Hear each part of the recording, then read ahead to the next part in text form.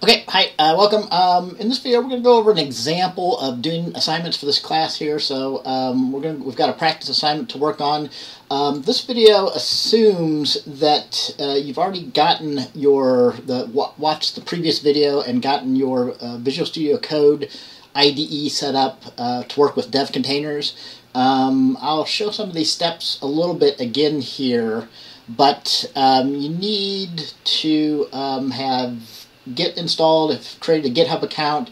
As I showed in the previous video, you need to have generated an SSH key and added it to your GitHub account.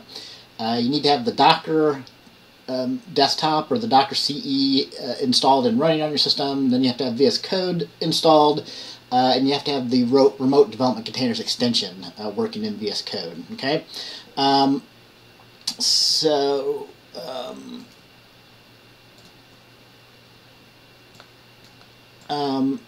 so let me, like I said, I'll probably show a little bit of some of the stuff again here.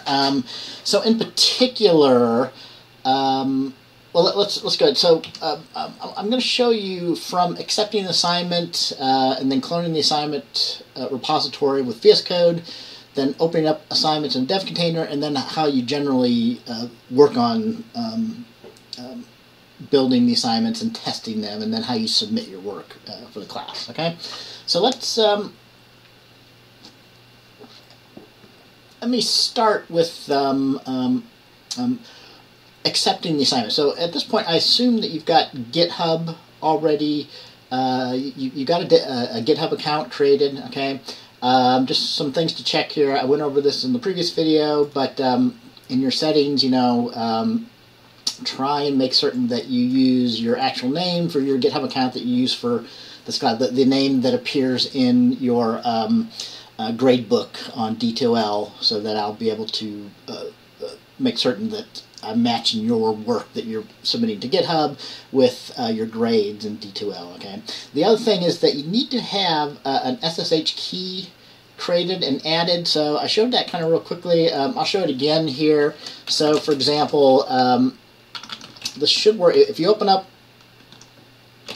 a terminal and do the SSH keygen, or you can open up a command prompt on Windows. However you do that, this will actually create a key. I'm not going to do it again because I don't want to recreate the key. Just hit return when it asks for like your passphrase. You probably don't want to have passphrase, especially if you're on Windows, or else you have to keep entering that every time you try to do a git command, like a commit or a push or a pull or something. So once you do that, it creates a file. I'm just going to use from the command line. I'm going to use a little tool just to display the contents of the file. So my current directory here this is a Linux terminal, but my current directory is home dash. So when you do the keygen, it's going to create a file called in your home directory, and your home directory might be different. So if you're on Windows, it'll be like C:\users /username, but then there's a hidden directory called .sh, and then as part of creating, doing that SSH keygen, it'll create two files: id_rsa. This is a secure shell key. That's the private one, and then the id_rsa.pub. That's the public one. Okay, so you can kind of think of this as a password, even the one in the public file, but you need to copy that, right, and then do like a new SSH key and paste it in there. I didn't get it copied correctly. Let me try that again. So I'll select that and do a copy, right, and then we'll go back here and paste it in, right. So make sure you have that. It should have, something like, it should start with ssh.rsa, and then there'll be a bunch of characters, and then there'll be like an email address. Okay, this doesn't necessarily have to match your email address that you had, and give it a good title, like 430 dev containers, right.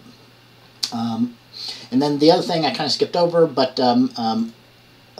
also you do need to do some quick git config, right. So in addition to your name, make certain that you've got an email address. You have to have an email address associated with your GitHub account, but whatever that email address is, make sure you use that to do your configuration.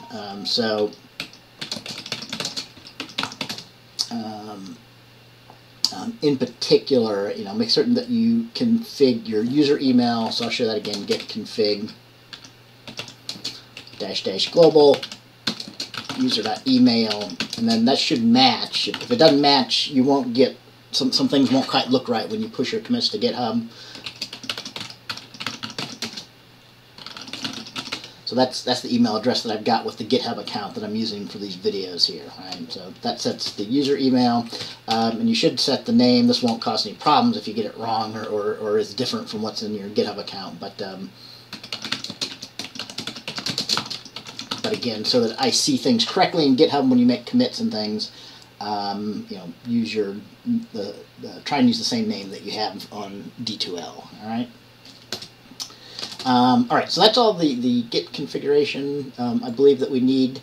So let's show them. There will be a URL in D2L for this practice assignment, and you need to do the practice assignment exactly like I'm going to show you here. So the first thing you need to do is get that URL, and I'm just going to paste it in here. Oops.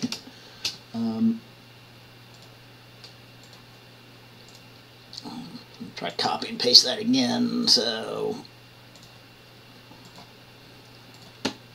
but it'll look something like this. This is how you start an assignment. So you click on the URL that I'll give you in D2L.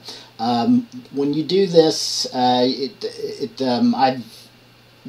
accepted this assignment before, so you shouldn't get the same message. It should just get you a message asking if you want to accept the assignment or not. Okay.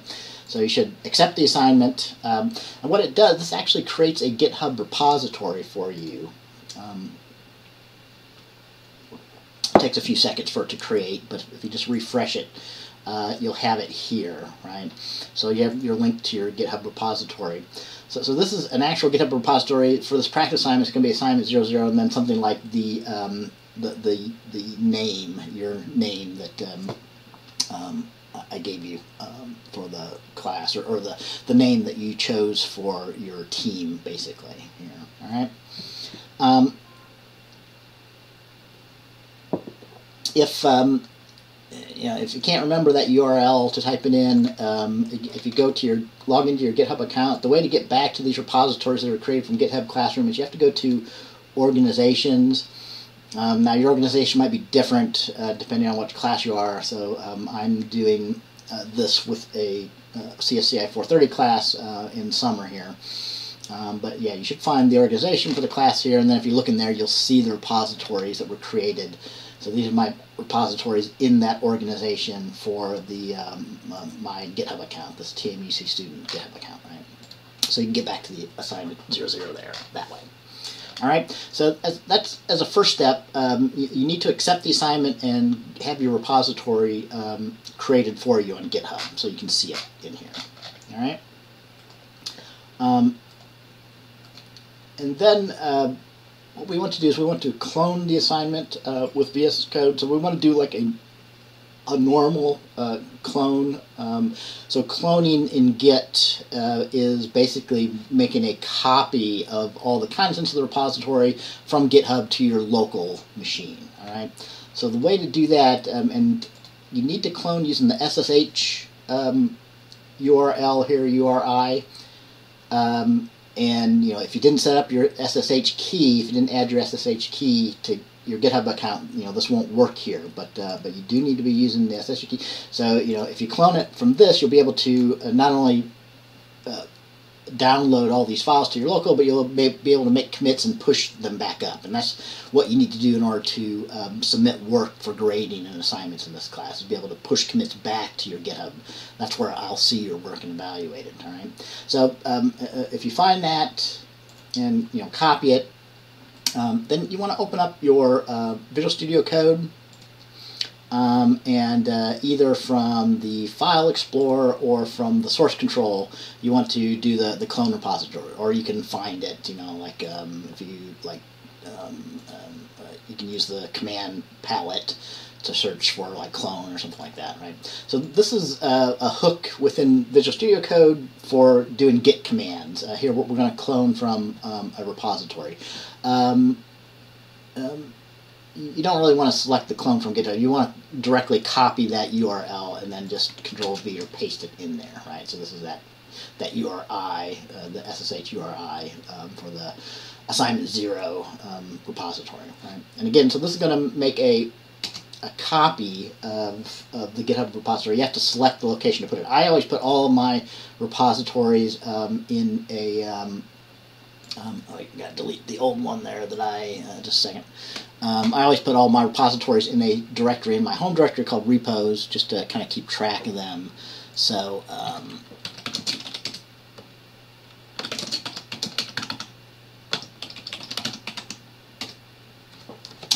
yeah, so I had that before, but yeah, so I want to clone it into the repos, and it's going to make a directory called assignment0-tmc-student, which is a copy of all the files once I select that. So, you shouldn't get an error here if you've got your SSH key set up, and you should go ahead and open up the cloned repository, all right? If it asks whether you trust the authors of the files in this folder, you want to go ahead and say, yes, I trust the authors. And if you want to, you can select this so that you don't get that message every time. Oh, I accidentally put that in the wrong directory there, so I didn't mean to select the assignment 1 directory there. So,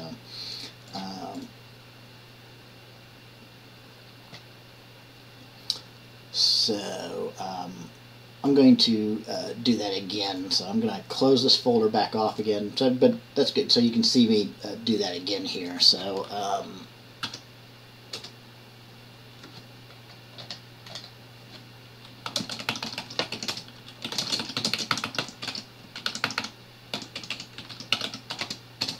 let me go ahead and clone that again, just so you can see it again. So I'll select the source control, do clone repository, paste in the URL. I still had it in my paste buffer there. Hit return. It'll ask you the local place to put it, so you have to be careful. So I want to put it in my repos directory. Yeah.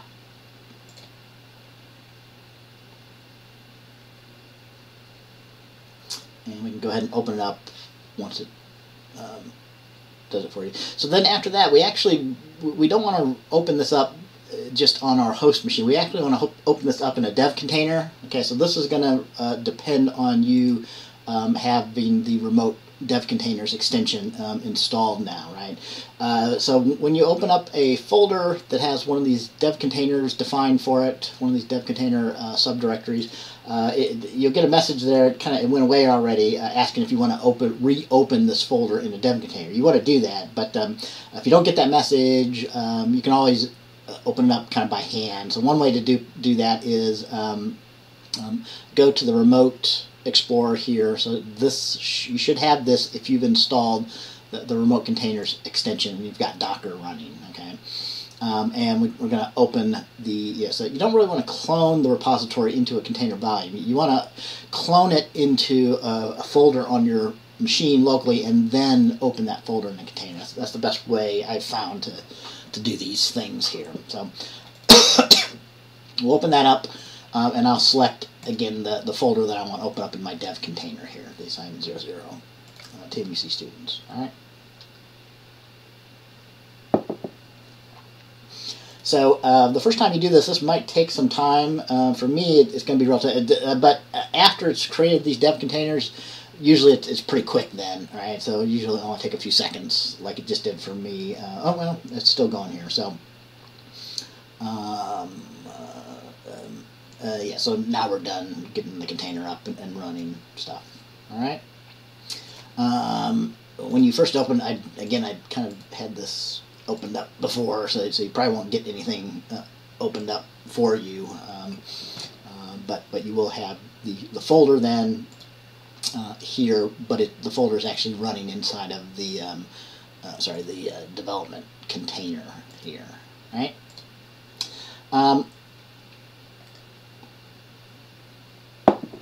Okay, so we've basically done these steps, so now I'm actually going to kind of go through how you use Visual Studio Code and these dev containers to do these. I'm going to do this relatively quickly.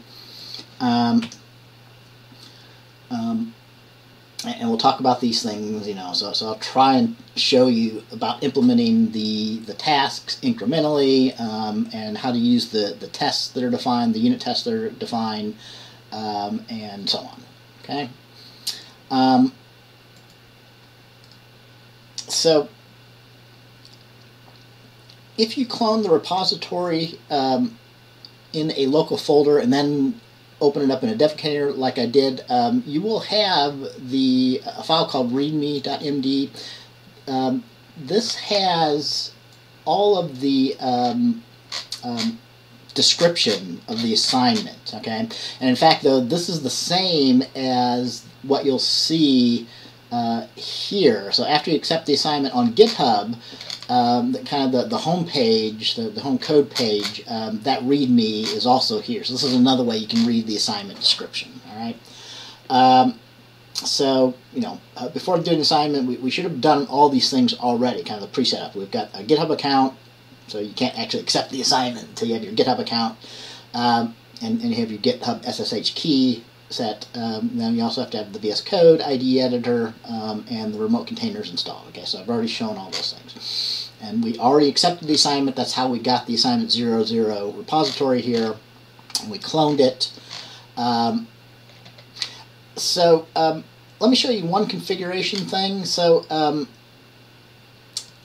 I like to bind keyboard shortcuts, Control C to do a make clean, Control Shift C to do a make clean, Control Shift B to do a build, and Control Shift T to run the tests.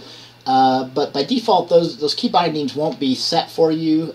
So there should be a file in the assignment 00. If you look in .VSCode, there is a file called key bindings, but unfortunately, for reasons, Visual Studio Code doesn't actually use it. It uses these other files like launch and settings on a folder by folder or project by project basis, but the key bindings have to be global. So, but I gave these to you. So a key binding so that Control Shift C will do a make clean, Control Shift B will do the default build, and Control Shift T will do the default run of the tests. But you have to copy and paste these, so be careful. But it's best to just copy the three open and closed curly braces, and then you need to actually put those into your actual global key binding. So the way to do that is if you open up the gear and look at the keyboard shortcuts, and you can use the GUI to enter these things in. But I gave that file. So if you click up here, it'll open up your actual JSON file where all your keyboard bindings are kept, your key bindings. So if I open up, so yours should be empty. So you'll want to, so yours should probably look something like this when you first open this up. If you haven't been using Visual Studio Code, so what you want to do is just paste those three in there. So you get the Control Shift C, Control Shift B, and Control Shift T, and do a save. And after you do a save, I just did a Control S. It should pick those up immediately. All right.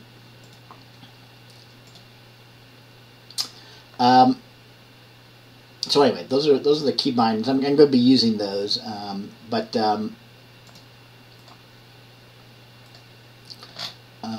so one of the first things you should check is that your build system is working when you first start. So that's what the assignment is talking about here. All right.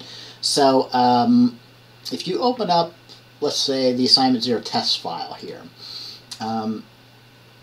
And then you should be able to do those commands, like Control Shift C should run the make clean. So this cleans up any build product, so you can rebuild everything from scratch. Make certain you have a clean build. Okay, and then Control Shift C for clean. Control Shift B will actually do the build. Okay, so what you want to look for here is that it's compiling all these source files, .cpp files, are going to get compiled into what are known as object files or .o files. This may take some time here, so it's not done until you get this message that the terminal will be reused. Okay, so it's actually compiling things, and then it's a little tough to see, but some of these aren't compiles, but they're links. So here we're linking three object files together into a test executable. So that has the unit test that we're going to be using for the class, and you'll see it once it's created down here in your File Explorer. And then it also creates another executable, the sim executable, that I may not talk about in this video, but that's part of some of our classes, as we're actually building simulations for our assignments. And then you can try and run the test. So if you do Control-Shift-T, it will run the test for you. And another way to run the test is we should be set up to run the test runner. I'll show that later. So for this practice assignment, there's actually no tests actually running initially. So we don't see anything in the test runner here. So a quick aside, if your keyboard shortcuts aren't working, all those are doing is invoking a command line tool called make to do the build. So you should always be able to run these things by hand inside of your dev container. So if you do like a terminal, new terminal, this will create a command line terminal, and you can do like a make help to see all of the valid targets. Okay, so the three that I was just doing that should always be defined for your assignments for this class are, we have the make clean target to delete everything. So notice that deleted the executables, deleted the object files, and did some other cleaning up stuff. And then a make or a make all will build everything. That's what the Control-Shift-B is bound to if you get the key bindings to work. And then a make unit tests will actually run those unit tests. Okay, and that's what I usually bind the Control-Shift-T to. All right. So,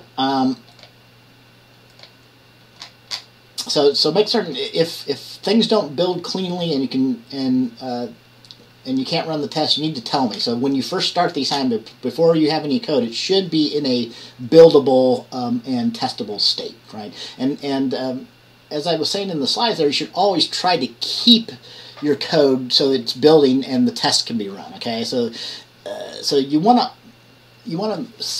make saves very often. So every time you change a line of code or two, you want to save it and then rebuild it and rerun the tests. Always make certain that it's in a buildable and testable state. All right, that's part of what I talk about here about incremental development, right? Never proceed to add code if your project is not currently compiling, right? So make small changes, always make certain that it's still compiling. If you ever get to a point where it's not compiling, immediately stop everything, figure out why it's not compiling, and fix that, and get it back so it can compile and run the tests, all right? Okay, so now we're actually ready to work on the assignment. So this is a practice assignment. It doesn't really matter what we're doing. We're creating two functions in this assignment. One to test whether a value is a prime number or not, and then the other is going to use the isPrime. So your assignments will always have tasks, and you should do these one by one in the order given. Okay. So our first task is to implement this isPrime function here in this practice assignment. So what you'll do for these assignments is we're using this a testing framework called Catch2, right? So that allows us to set up these tests. These are examples of unit tests. So we've got one test case with a bunch of assertions or individual unit tests. Okay.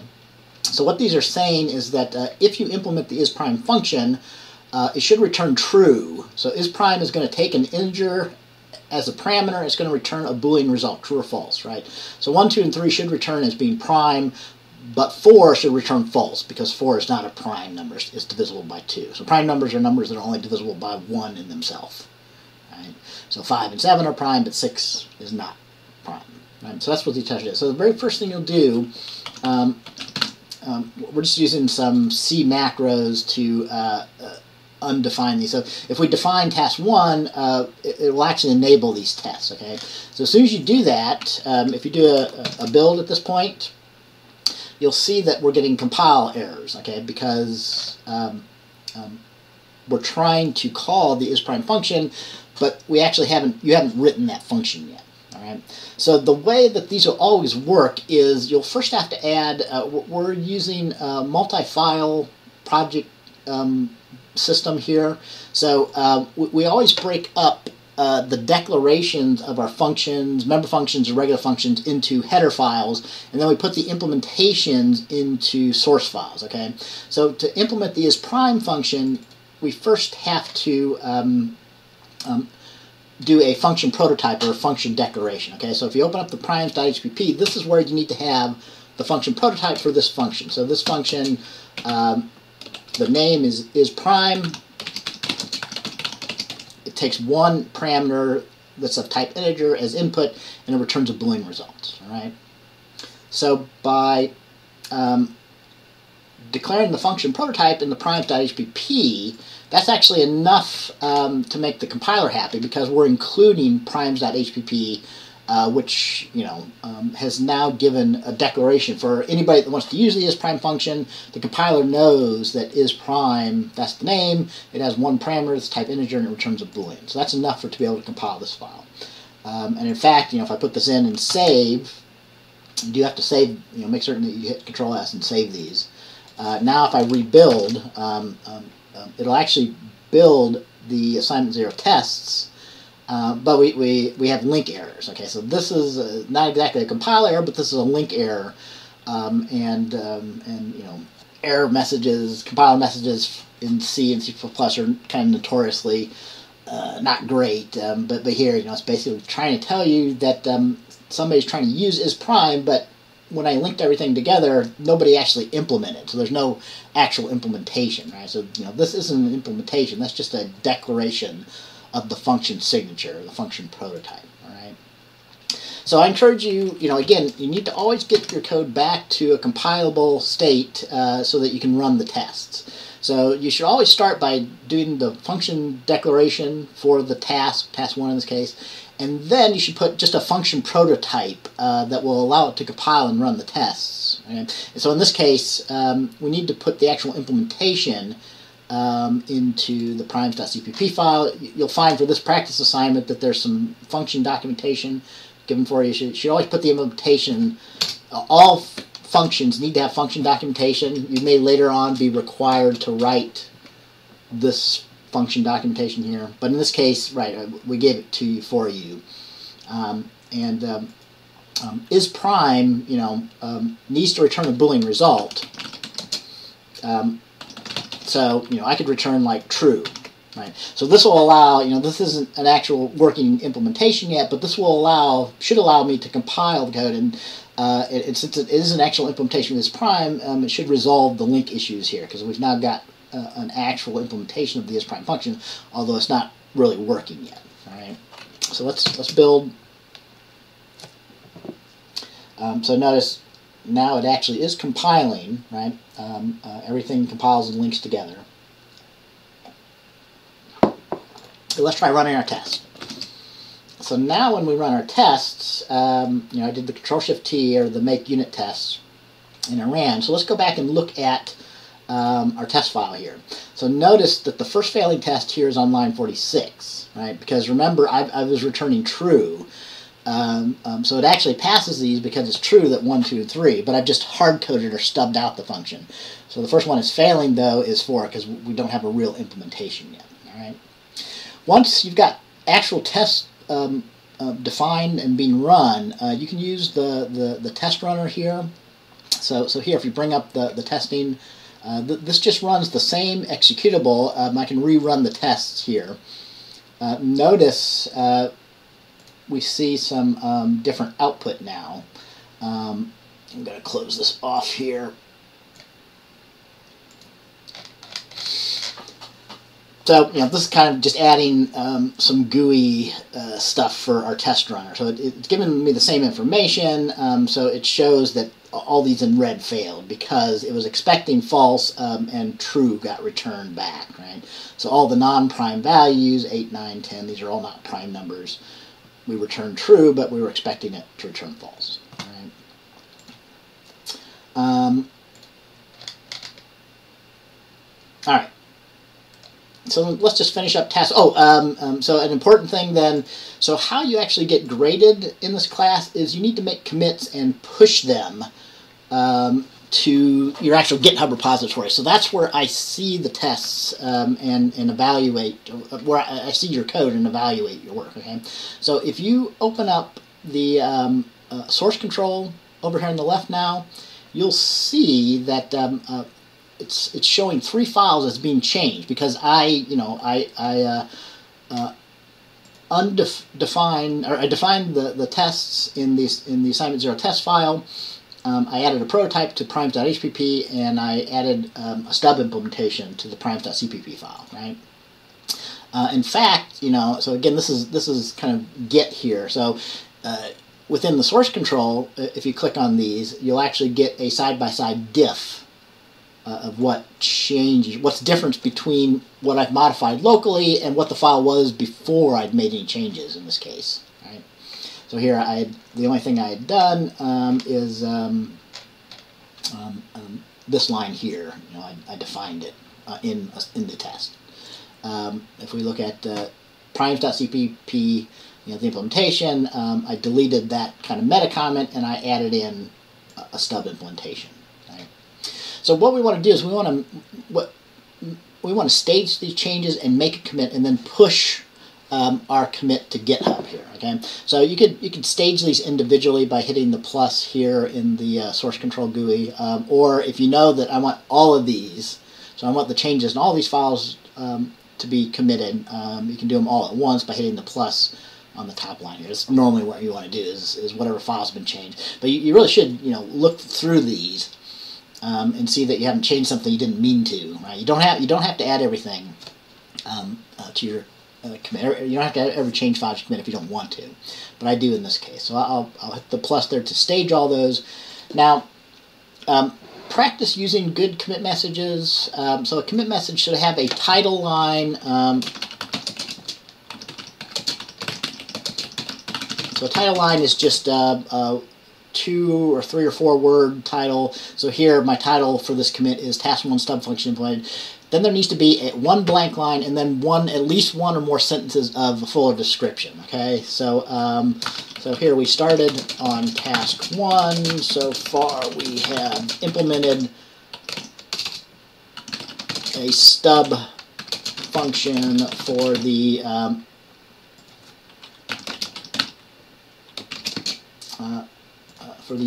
is prime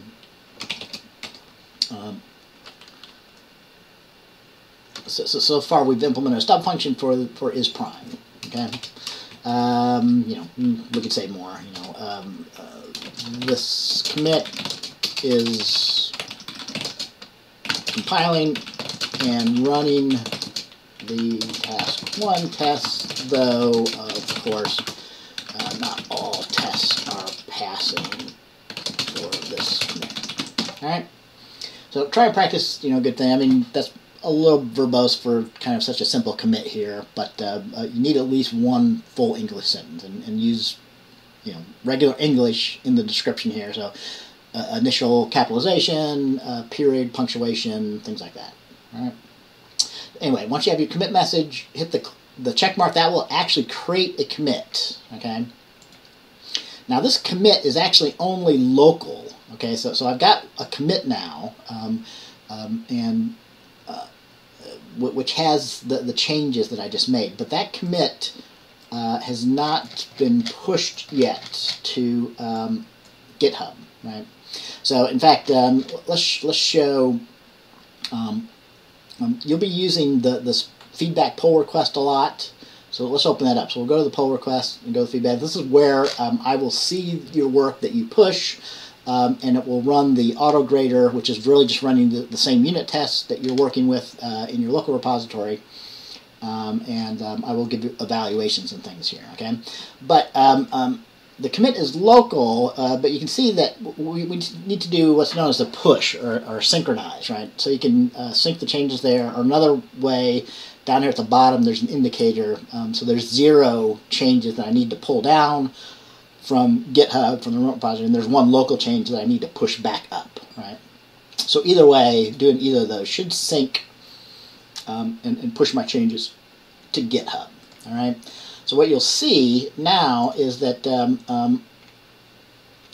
now in my feedback pull request, it should come relatively quickly. I see my commit with my commit message, right?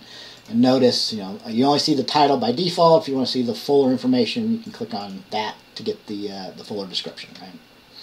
And then the other thing I'll point out at this point is we're running this workflow / autograder, right? This is really running the tests that you uncommented. So you should always check whenever you push a commit there. Look at that and make certain that you're getting the same test running and the same results as what you were seeing locally in your VSCode, right? So in this case, it's actually compiling successfully.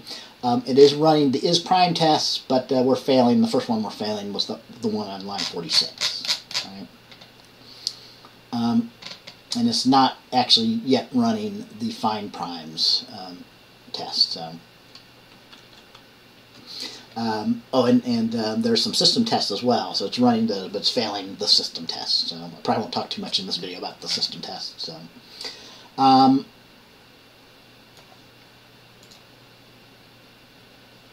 right.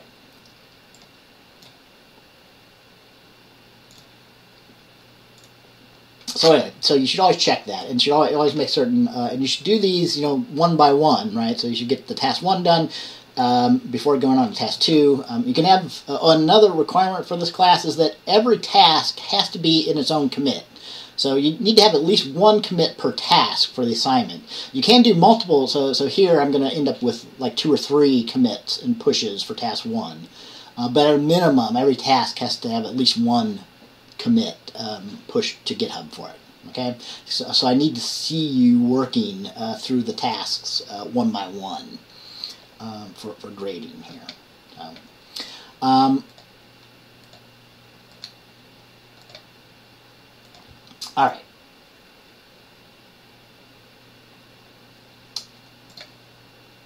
So let's just go ahead and finish up task 1 here. So I'll open back up my tests again. So we want to actually implement it. So I'm not going to talk about actually implementing it here. And in fact, for this practice assignment, we give you the implementation. So, if you read through this more carefully under the task 1, we go over this, defining the task 1 tests, creating the prototype in the header file, and then creating a stub implementation. But there's a full solution for a brute force solution here. So a brute force way to test if a value is prime or not is to check all possible divisors from 2 up to the value -1. So if any one of those numbers is an actual divisor of the value, then it's false that that's a prime number. But if none of those numbers are divisors, then it is a prime number. So we want to return true. Okay. So we should be able to just copy that implementation. And put it into the primes.cpp. So replace our stub implementation with that, right? So now what happens, if I do a Control-Shift-B, it should build still. Notice that now the only thing that's been changed is that primes.cpp where we've removed actually we haven't removed, but we put in an actual implementation for our isPrime function. Okay. And now if we rerun our tests, like from the test runner, they're all going to be green, right? Or we can do the Control-Shift-T or the make unit test to see that all tests are passing at this point.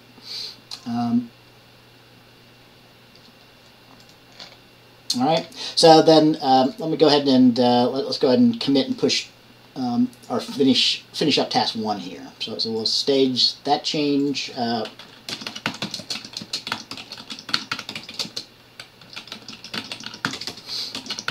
So task 1 is complete.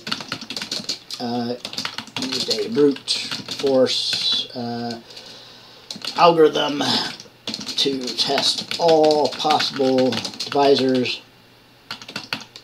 Try and keep your commit messages to like 72 characters or less.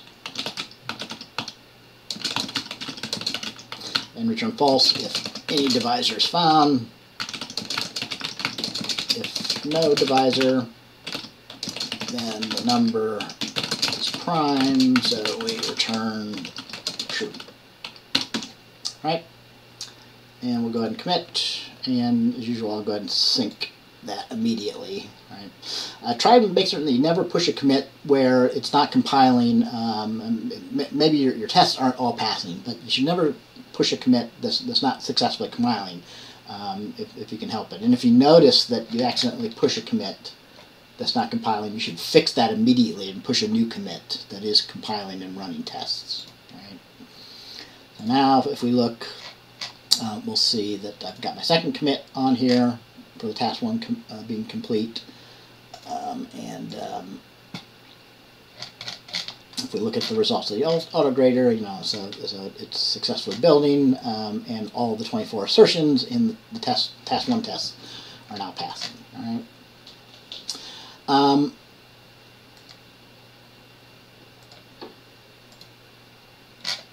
right. Let's. I kind of want to finish. That's most of everything that you need to know. So let's go ahead and finish off task 2. I'll do it all in just one commit here. So as usual, we'll start off by defining the task 2 tests. In this case, we're testing a function called find primes that takes these 3 values as input, so 2 integers, which is like a begin and end range, and then a Boolean result, and returns also. It returns an integer in this case, which is the number of primes that it found between the ranges there. So I'm just going to copy the full implementation for task 2 here. So there's a full implementation example for task 2 to implement find primes.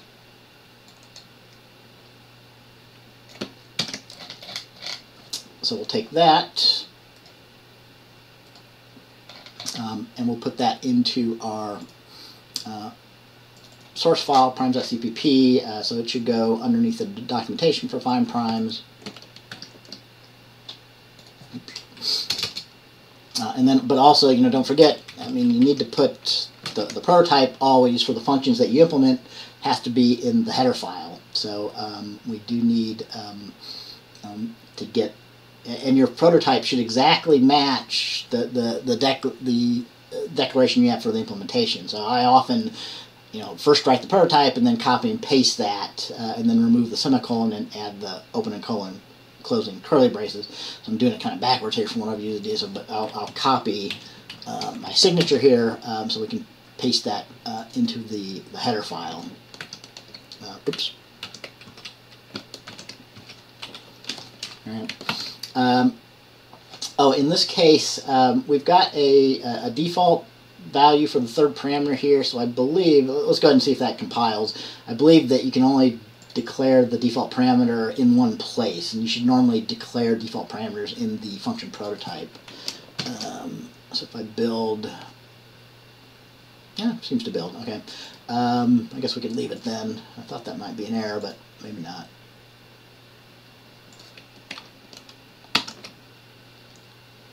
And let's try Control-Shift-T to run our tests. So now we're passing all tests in the two test cases, right? So now if we run our tests here, we should see that we've now got 2 test cases.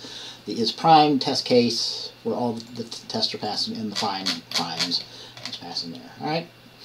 So it's good, and there's only 2 tasks on this practice assignment, so we basically kind of finished our practice assignment here. So I'll go ahead and stage all those.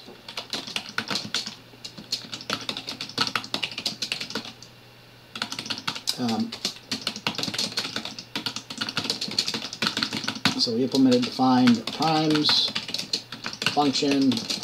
All tests are passing for this commit. All right. And we'll make the commit, and then we'll push it, sync it to GitHub.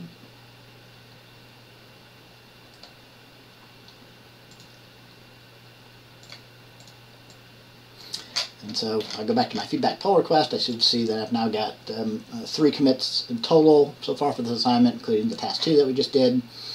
At this point, what you want to see when you're done with your assignment, if you get all the tasks done and they're all working, is you're going to get a green check mark for the workflow auto grader here. So let's go ahead and watch those running.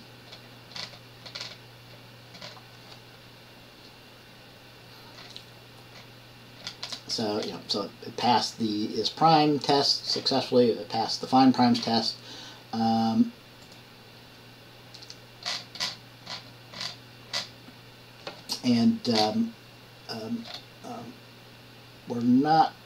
We're still not passing the system tests here, but we weren't grading those on this assignment. So, yeah, but I'll talk about system tests at a later time. So let's see here. So we looked at running tests, making commits, pushing commits to GitHub for the auto grading. We looked at running the unit tests and building from the command line if your keyboard shortcuts aren't set for you. One final thing, let me show you. There are lots of other features in our development environment. So one is that there should be things set up to run debug sessions, debug tasks here. Okay, so in particular, normally for assignments, there are going to be 2 targets: a sim debug session target and a test debug session target. Okay, so for example, if I need to run the debugger on my functions as I'm doing the tests, I could select that and go ahead and execute, start debugging. Okay, so by default, when you run a debug session, it uses the GDB, the GNU debugger here in these dev containers. By default, it should, the debugger should run, and it should stop at the first line of the main function. So this can be a little bit confusing because if you're debugging the test framework, the test executable, we're using the catch2 framework, and it has its own main function, so that's where it stopped here. So what I normally do is I just set a breakpoint. Let's say that I needed to, actually let's stop the debugger, and let's introduce a bug. So let's say, for example, that in my isPrime, I was dividing instead of using the modulus operator here, right? So, if I save that and I rebuild, and then if I run the tests, we'll see now that the tests are failing, right? And in fact, so the first one that's failing was the one on line 46 again, so it's returning true for 4 here when we didn't. It's getting all of the actual primes incorrect again here, right? So let's say I wanted to debug that. So what I would do normally is I'd set a breakpoint at the line that I want to step into to debug, or maybe set a breakpoint in isPrime, and then we'll start the debugger again for a test debug session. So as usual, it will first stop in main, but I can continue on from here. All right. So then it'll hit my breakpoint. Now, again, if you try and step in here, it might look confusing, because if I wanted to step into the isPrime function, it's actually, again, because of the catch framework, it's going to step into a function that's this check false as part of the framework here. So if we try and step in, you can see it on your function call stack, and we're actually in some kind of operator here. So again, what I would normally do, is I would set a breakpoint in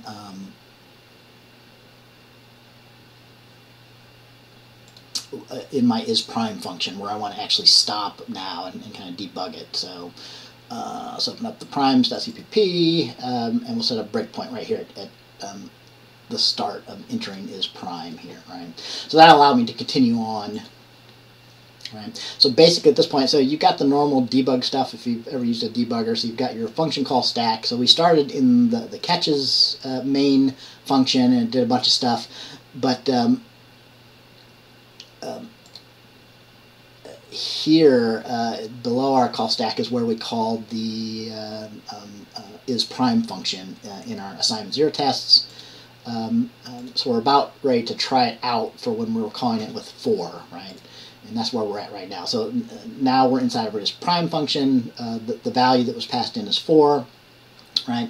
And we can step through, you know, so we can use step overs, step ins, things like that. So I can step here and say, okay, so the divisor is currently 2, really this should have been true. So because 2 is a divisor, which means that the value is not prime, which means I should be returning false right at this point, right? But we see that we actually skipped over it and went to checking. We didn't check any more divisors because that could be another potential bug there, because I was thinking that we might want to check both 2 and 3. We don't want to check 1, and we don't want to check the value itself, but I probably meant less than or equal there. So I spotted something. But yeah, the point is, stepping through this, we saw that it didn't return the false where we were expecting it to. So.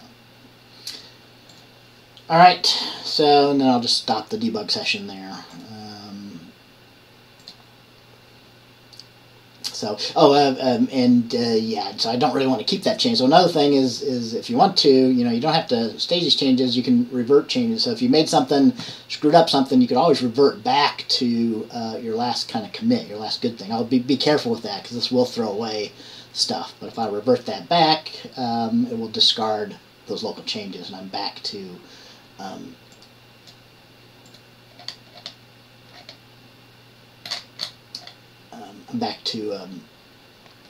using the modulus operator there. So.